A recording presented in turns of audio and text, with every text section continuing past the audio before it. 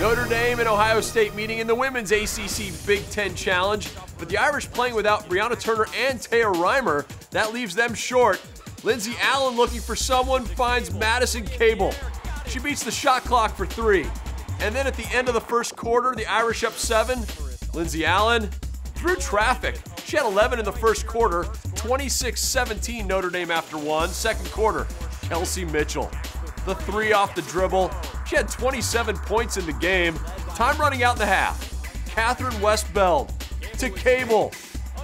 16 in the first half for Cable. 45-40 Notre Dame leading at the half. Now in the fourth quarter, final minute. Ohio State up 1.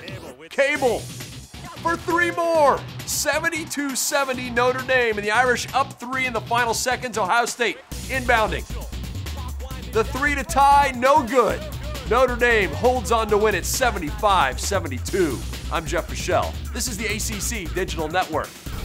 We are the official home for ACC basketball. For more great content like you've just watched, click one of these boxes. And to make sure you don't miss anything, click subscribe.